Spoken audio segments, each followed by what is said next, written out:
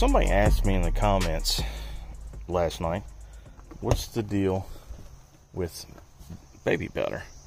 Well, anytime you mess with insulation, either you're installing it or you're tearing it out, you know it's really itchy.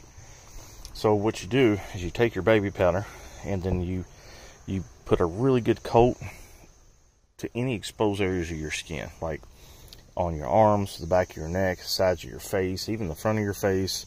If you got shorts on your legs, put it everywhere, okay? What's the worst thing that can happen? You look a little pale and you smell great. So what it does, the baby powder fills in your pores, and then the insulation, that fine, just I guess it's damn near microscopic glass that gets in your skin, it can't get into your pores, and it keeps you from itching. So that's the thing with baby powder.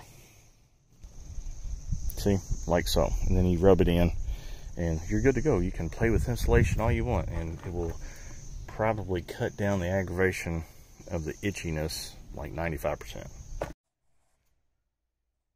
My first order of business is to get the rest of this vinyl siding off of here and along the back side. You can see I already started a little bit.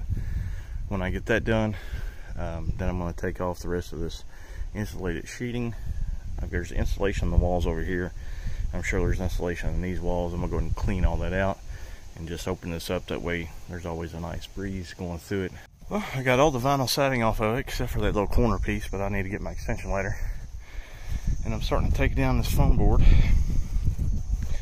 And look, you can see a mobile home. Or an RV. I don't know why I keep getting it messed up. I hope I can find like a data plate to actually find out what kind of RV it is.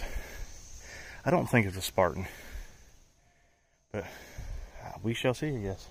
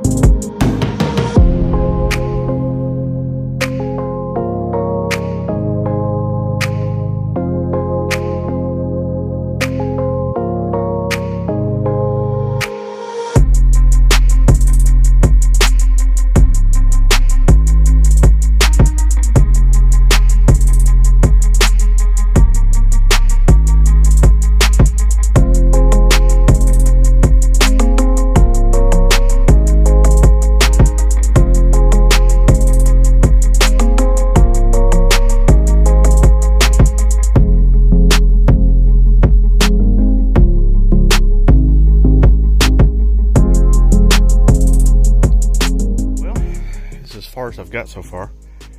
I'm going to take off those last two sheets on this side and then the sheets on the end there, and I'm going to call it a day because I didn't get, you know, here early like, well, I got here early like I wanted, but I didn't have a chance to do anything, so I had to come back.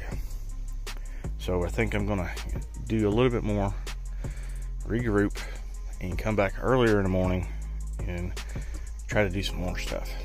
So, but look, you can see an RV, a camper trailer. But I think I figured out why all the walls drooped, the ceiling was sagging so bad, is because they built it on these metal piers all the way around. I thought it was just in the front on the addition, but it wasn't. They've got these metal poles in the ground and they're spaced so far apart, and they only used 2x4s, it looks like, for the bottom of the walls, and the walls sagged. If they would have used 2x8s or 2x10s all the way across, they'd have been okay. But, you know, hindsight is 20/20. It's coming along, slowly but surely.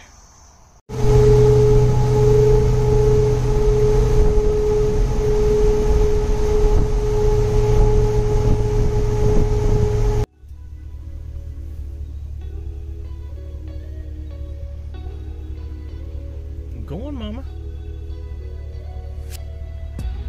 Go on, little baby.